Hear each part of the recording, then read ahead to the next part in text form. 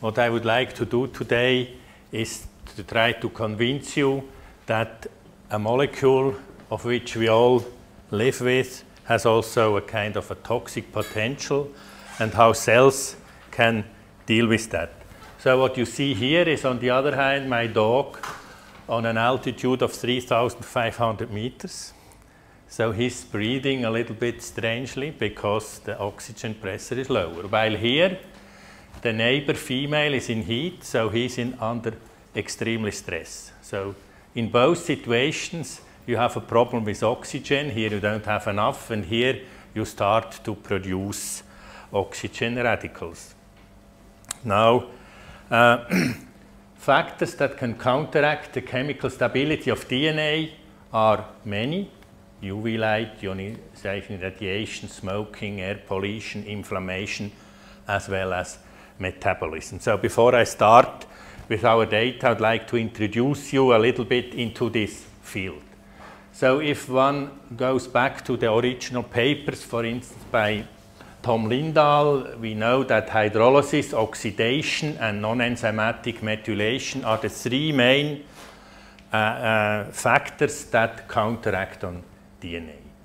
And one must not think that this is a very infrequent event. You see, we have a capacity for every cell every day to repair about 20,000 depurination. Or, as in our case, oxidation, we have 1,000 to 2,000 in certain cells, cancer cells, up to 100,000 alterations of Gs, because the base G has the lowest redox potential of all 4 bases in the DNA, and therefore oxidation by radicals is very frequent. Now, this is kind of a textbook slide I show to the students. Usually we have kind of an oxidative damage fountain. We have a capacity to deal with a certain amount of 8-oxo-G. However, if that is overflowing, we have 3 possibilities: apoptosis, cancer, and DNA repair. And this is what I would like to show you today, how we think that the cell manages to repair thousands of 8-oxo-G in every cell every day. Now, who are the sources of this ROS, which we, of course, by food and many things try to minimize with antioxidants. So we have these radicals, radical oxygen species, and non-radical oxygen species occurring in many situations, either on an exogenous factors, radiation, UV, alcohol, smoking, toxins, psychological problems, pharmaceutical, nutrition, overweight, stress. So, I mean, these are the causes for, I think, a majority of diseases that we face in the Western society. On the other hand, you produce about half of your body weight, ATP, every day through oxidative phosphorylation in the mitochondria. And the final step there, this control mechanism, needs oxygen. And we have some oxygen radicals occurring from time to time, and therefore from the mitochondrial part we also face. And ROS have been described with all these diseases. Aging is not a disease, but is a problem for many people, of course. Tumorigenesis, cancer, diabetes, cataract, atherosclerosis, Alzheimer, and Parkinson. Now, again, this is a number I would like that you keep in mind, at least for this seminar.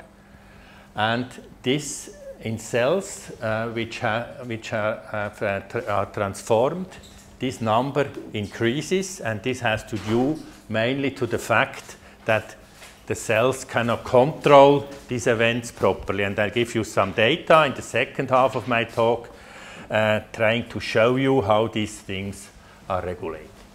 Now we have examples in nature where animals use very low oxygen. This is a sponge which lives in the Arctic Sea.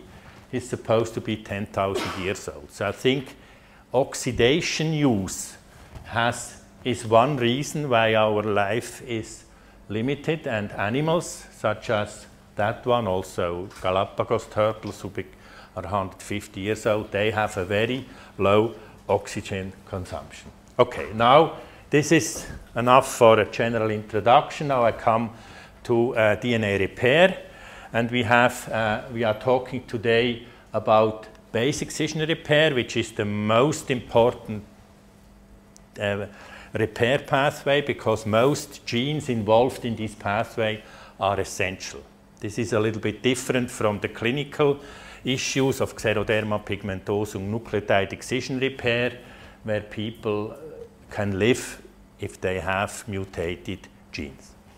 Okay, now damage recognition. So I think it's a huge task to recognize the 20 to 30,000 damages every day in every cell. So there must be a huge machinery, and if you don't recognize a mistake, you can also not repair it. It's like a dentist is worthless if he doesn't find your hole in your teeth. Okay, then these enzymes, they are called glycosylases. They recognize the damage, and together with they remove then the base. They flip the base out and cut it. And then there is a hole, and this hole is recognized by AP endonuclease 1, which then makes the basis for the repair machinery, DNA polymerase beta, XRCC1 ligase 3 to repair. That can be done either short patch one nucleotide, or these polymerases or beta, for instance, have strand displacement activity. They displace the strand and then they process it to finally get the DNA again as it should be.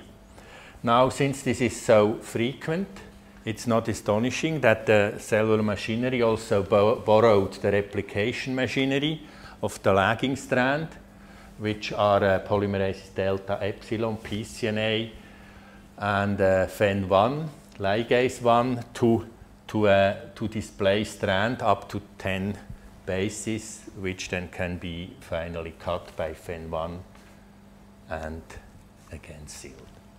And it's not known why we have two basic excision repair pathway. People think this is the main one and this is a backup mechanism. And as you will see later in my talk, probably it's a switch between those two depending on the issue the cell has to deal with. Okay, classical situation. You have a damage, the damage is removed, and the machinery uses the proper strand to incorporate the base.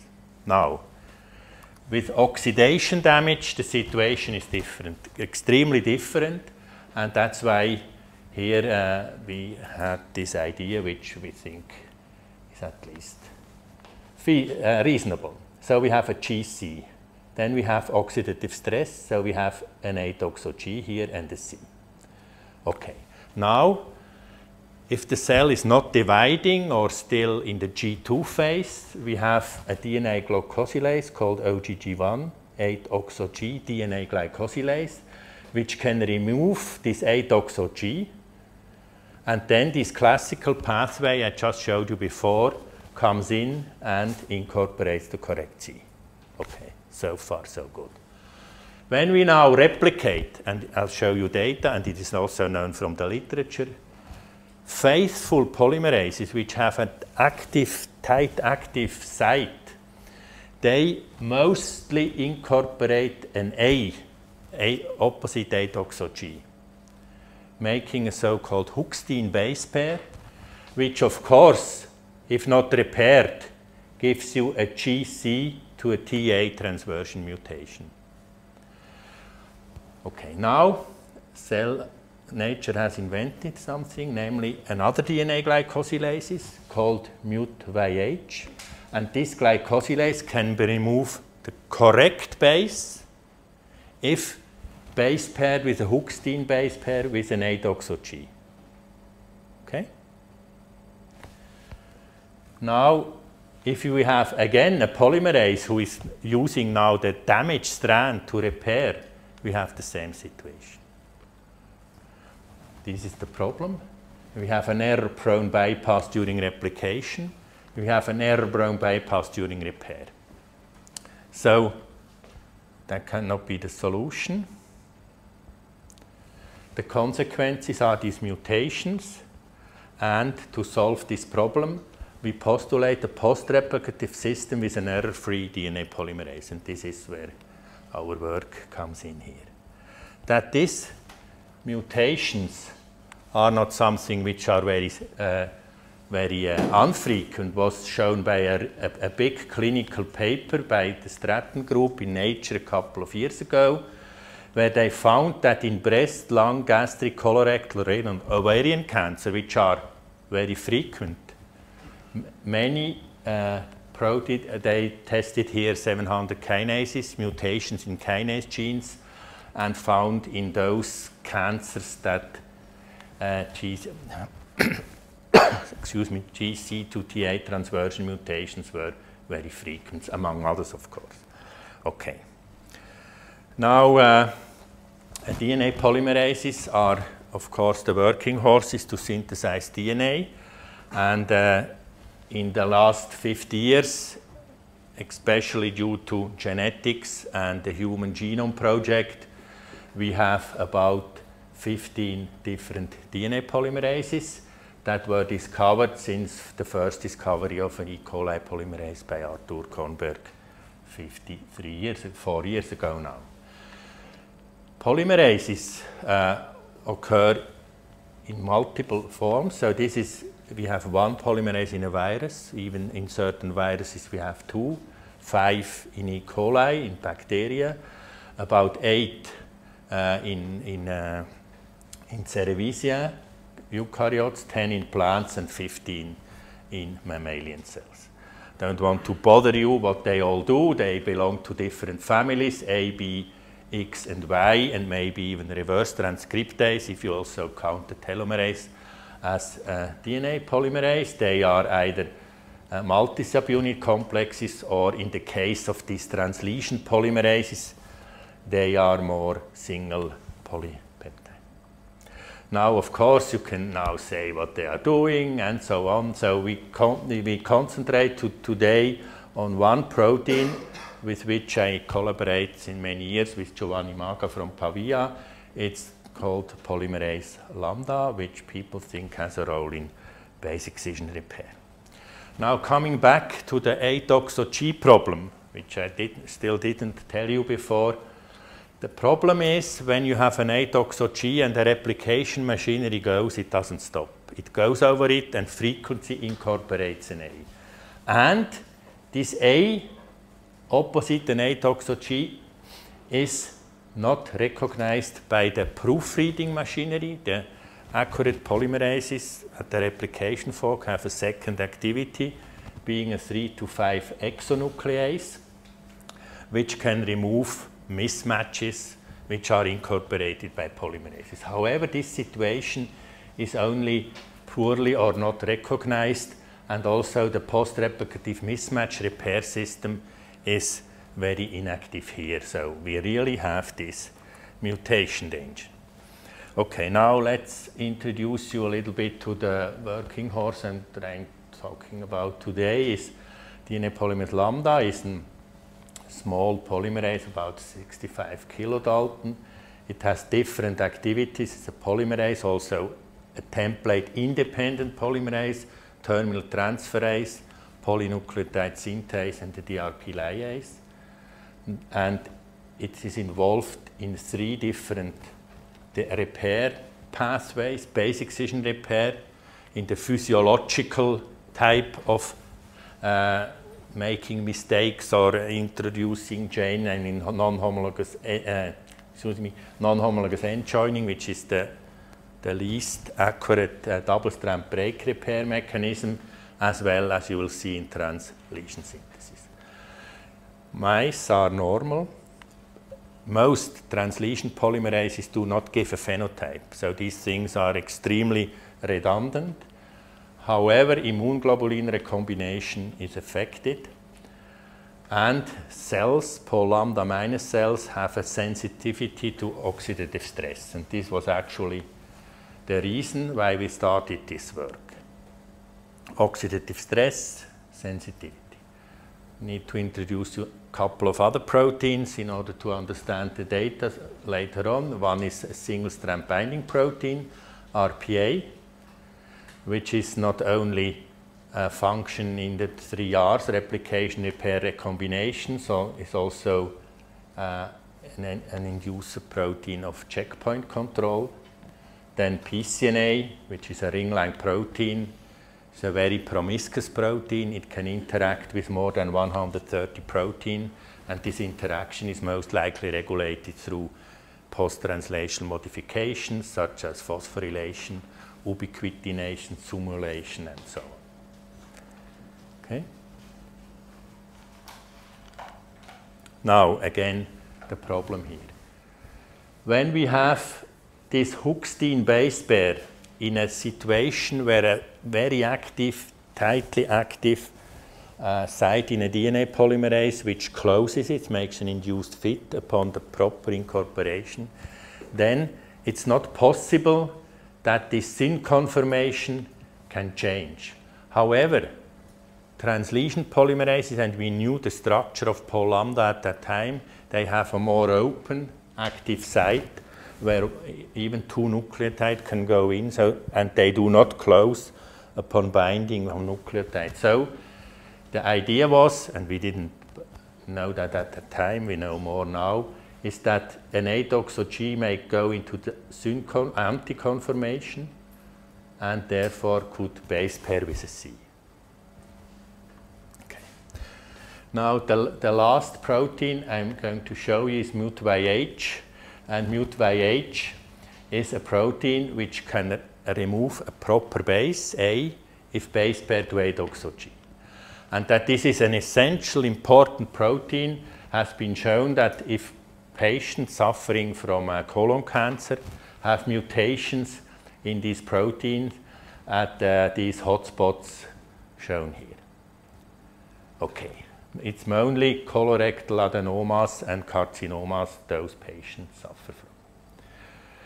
Okay, now we have now tested then systematically the many polymerases under these conditions and looked for conditions in vivo how these polymerases can handle this A-doxo G. Okay, now I'll show you the assay. It's a very simple one, primer extension assay, where you have here a red is a G, and the underlying sequence corresponds to codon 10 to 14 of the human RAS gene, which is G-rich and often mutated in bladder carcinomas. Okay, now a couple of experiments. This is simply how a DNA polymerase works. You see, we have here 2 Gs to start with, and if we add in a normal template, if we add an A, C, G, or T, we have only 2 C incorporated bona fide DNA polymerase, everything is okay, or you add all 4, then you get full-length synthesis. However, when we have an A-doxo G, and this was simply the control to see whether we have the right substrate here, is that when we add now an A-doxo G, we have an A incorporation, you see, A, or 2C, or even more. This is slippage, I can't discuss that.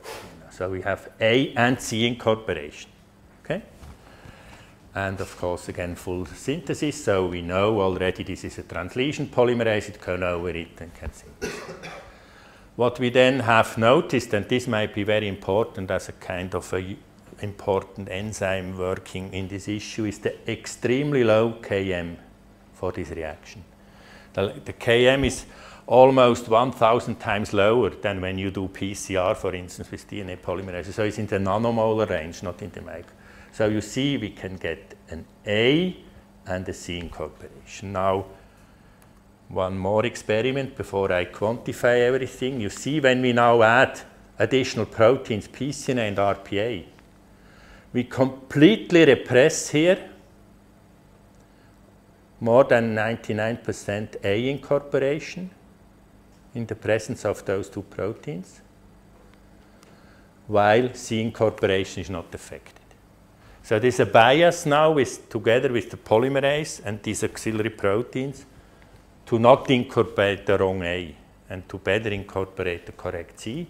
And then we can quantify this with many polymerases, replicative enzyme, other repair enzyme, translesion polymerase, so this pol-eta, this is the XPV polymerase, pol-iota, lambda. We see that only in one case we get a 1,200 to 1 bias of the correct C versus A incorporation.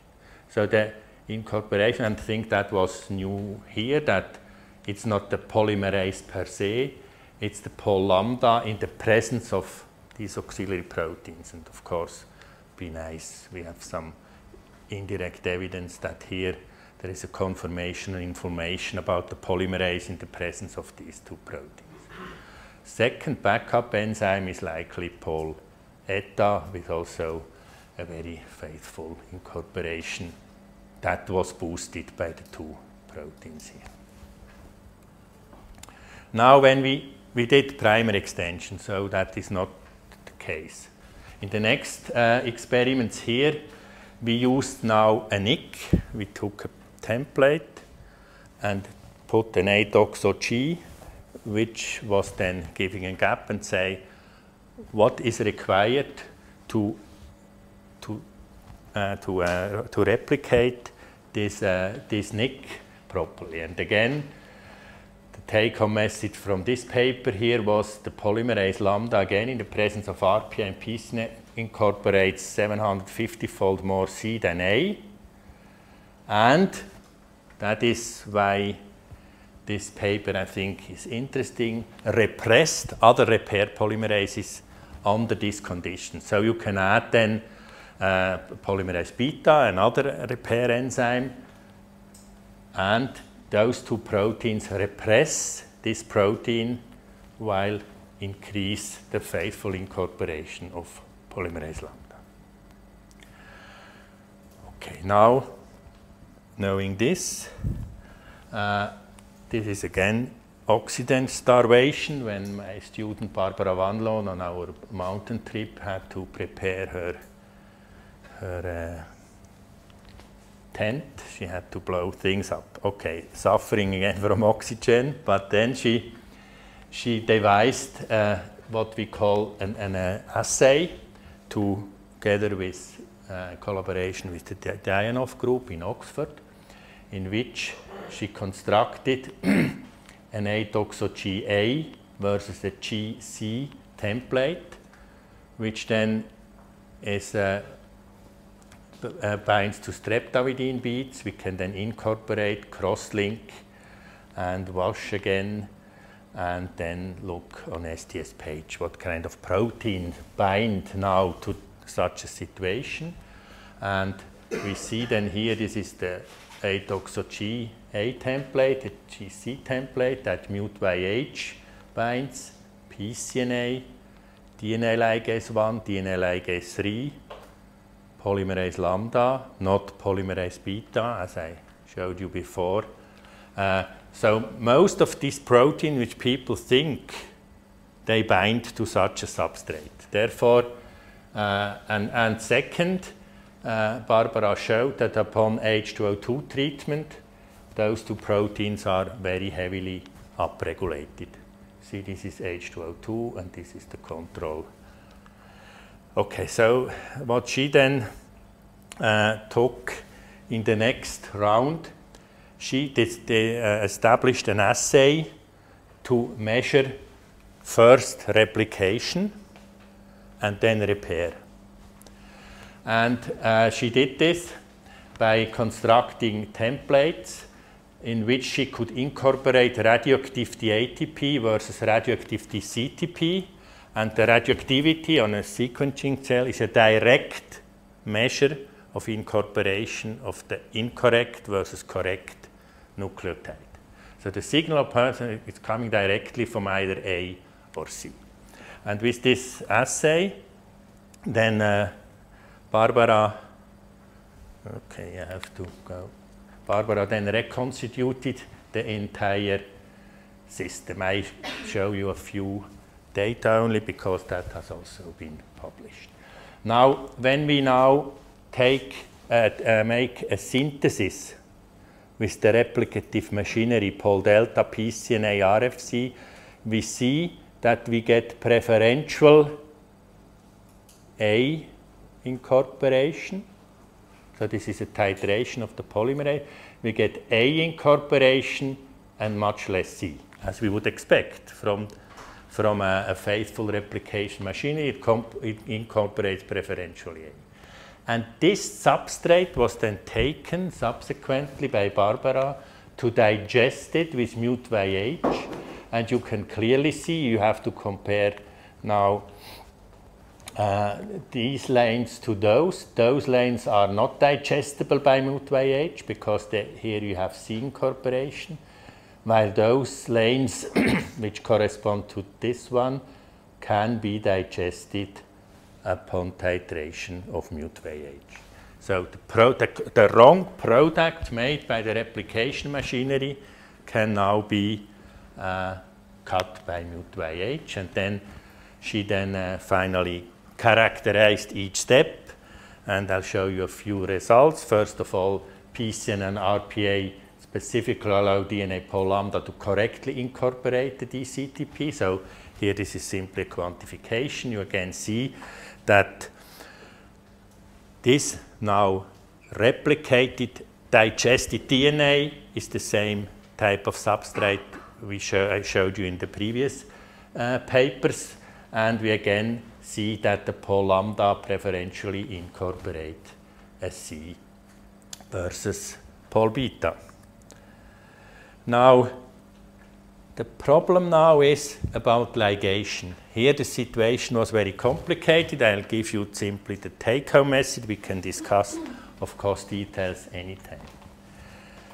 When we have a preferential, a wrong A incorporated, then it is the short patch ligation machinery, ligase 3, XRCC1, which ligates it. So I think both situations are ligated. That's why probably we have mutations in the case of ligase 3 short patch. However, we realized under certain conditions that we need an additional protein called FEN1, suggesting that we have strand displacement. So the enzyme goes in, displaces the strand, and FEN1 is a structure-specific endonuclease which cuts single-stranded flaps. And it can stimulate strand displacement activity when both A or C incorporated. Okay, now when we do that a little bit more careful and then finally seal this situation, we can see that now the ligase 1, so the lagging type enzymatic machinery is used. Then it preferentially ligates situation where you have a correct C incorporation. So it's probably a switch between two repair mechanisms depending on the faithful or unfaithful incorporation, and this is now a project on which we try to find out what's going on. So finally then Barbara did some in vivo experiments.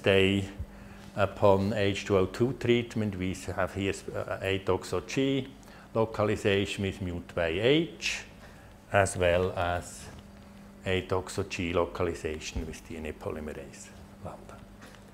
So this first part would then finish by saying replicative pol delta preferentially incorporate a wrong A.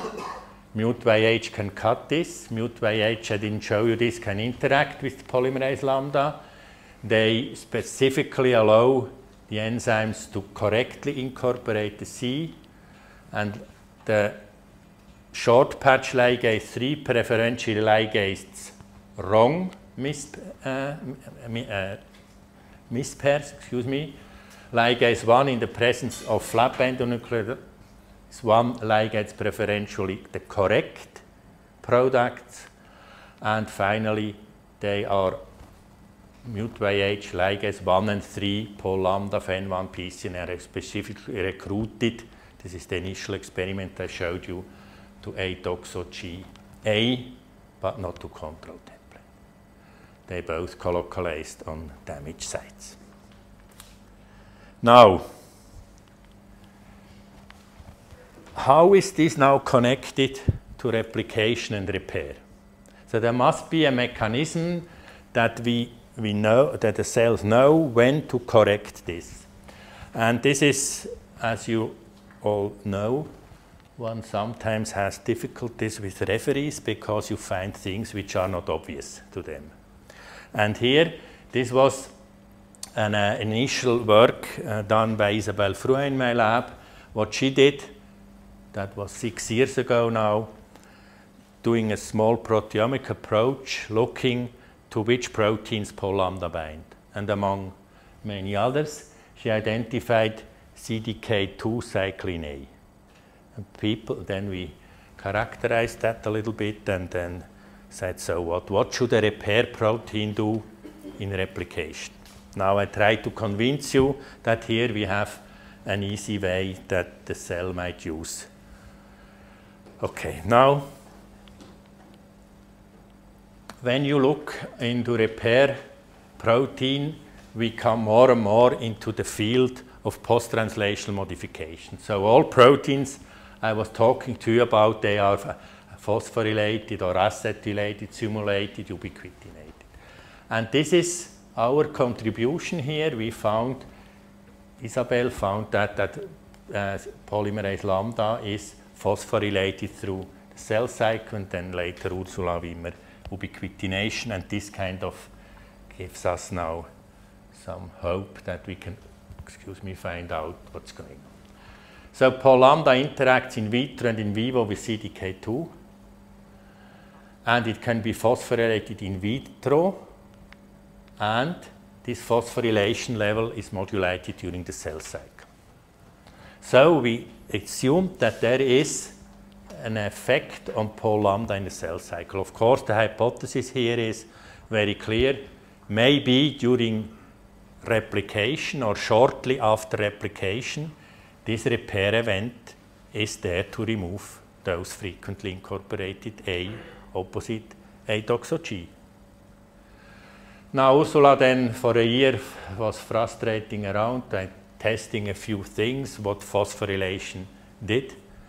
And what she found out finally was that when a protein cannot be phosphorylated, it has a different stability. And this is shown here. She then identified the different phosphorylation sites, and the most important one is the threonine 553A, which, if mutated and not phosphorylatable, is very low here in 293T cells.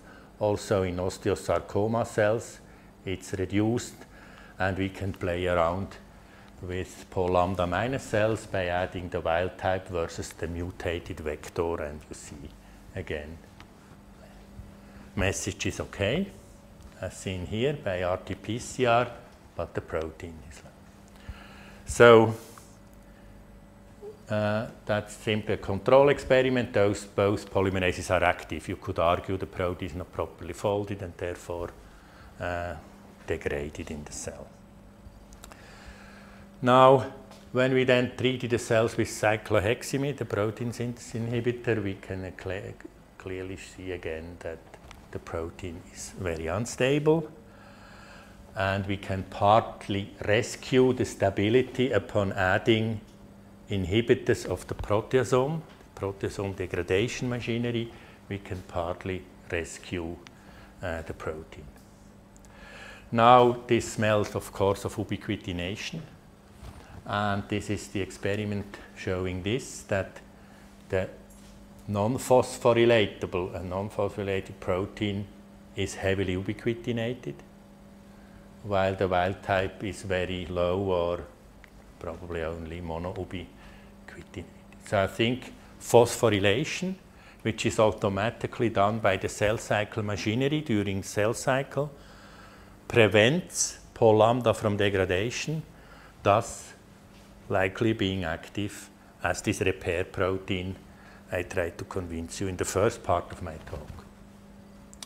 Now then, when phosphorylation stabilizes the enzyme during late S and G2 phase of the cell cycle, so that was of course for us a nice experiment to show that in late S and G2 phases, where really the cell should have a closer look to the integrity of the genome, that this repair pathway, probably through this polymerase mutway H Pol lambda mechanism, would then have time and the enzyme is stabilized to do this experiment. This is, by the way, this threonine is very conserved in evolution from zebrafish to humans. So I think it's an important issue here. Now, this is when we then started a collaboration with Gregory Dianov, and Elena Ferrari, my technician, went then to the lab to purify an activity which can ubiquitinate Pol lambda, and this is simply shown here. Just to remind you, you need E1, E2, and E3 enzymes to do it. Here, this is simply to show you that we have 3 different E2s we need: H5B, H5C, and H7.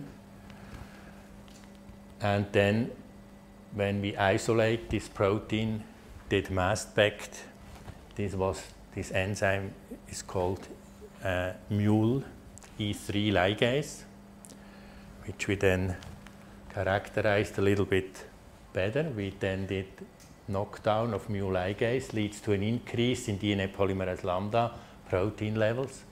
So you see this is siRNA, and then we have an increase of about 50% of Pol lambda. I would like to mention here that we cannot expect here 100 times upregulation, because these fine tunings, and Grigory Dianov has some data on Pol beta showing that all polymerases which are not engaged at the chromatin are immediately marked and degraded. In 30% of all tumors, you have misregulated DNA polymerases, especially those translesion polymerases, which per se are not accurate. They must not work everywhere, but only where they have to, for instance, here at this lesion. Okay, then, as a next experiment, we knocked down ARF. ARF is an inhibitor of mule, so this mule E3 ligase cannot always be active, otherwise it would digest all the time. So it's inactivated by ARF, which goes away from mule upon genotoxic stress. So when a cell comes under genotoxic stress, ARF is removed and mule active. So you see, if we knock down ARF, we have a decrease in Pol lambda, which makes sense, because then mule is active and can degrade Pol lambda. When we then next treat cells with H2O2, we can clearly see that upon H2O2 treatment, we have a decrease in mule and an increase in Pol lambda.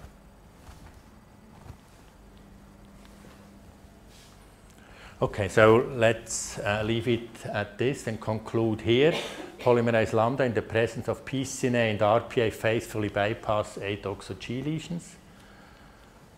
Phosphorylated at 553 by CDK cyclin A and E in a cell cycle dependent manner. When this threonine is mutated, Pol lambda is degraded by the proteasome. The 3 E2 enzymes together with mule E3 ligase play a role in ubiquitination. Knockdown of mule leads to an increase in the polymerase levels, and knockdown of the mule inhibitor ARF results in a decrease in protein levels and upon H2O2 treatment, Paul lambda level increase while levels of mule decrease.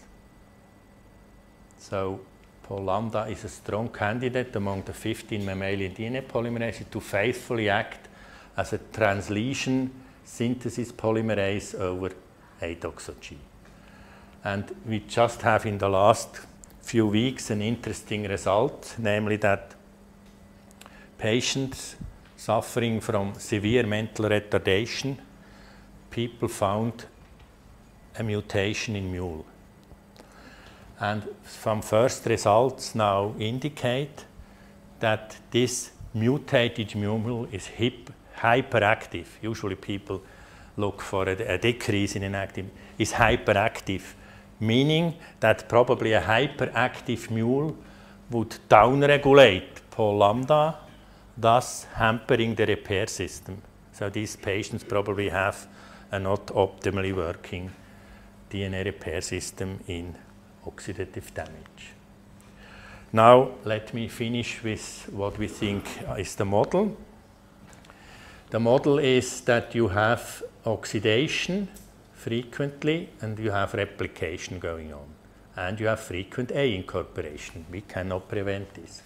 But then mut-YH would take the A out and we have the A-doxo-G to be repaired. So we now have either an error-free pathway here by polymerase lambda, FEN1, ligase 1, this long patch basic CF. On the other hand, we have an error-prone loop, and if you go back to these numbers in this initial paper I showed you, when we have a 3-to-1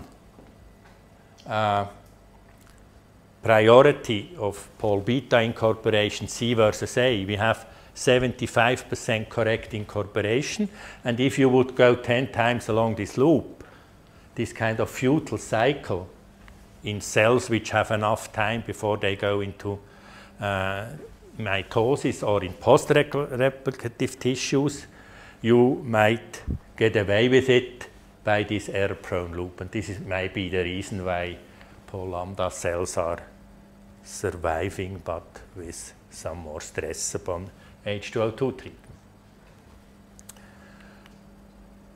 Finally, I'd like to thank the people who did the work here, which was very recently done: Barbara van Loon, Elena Vanari, and Eli Markkanen, as well as a collaboration with Grigori Dienov's group, Giovanni Maga and Giuseppe Villani, and I thank you for your attention.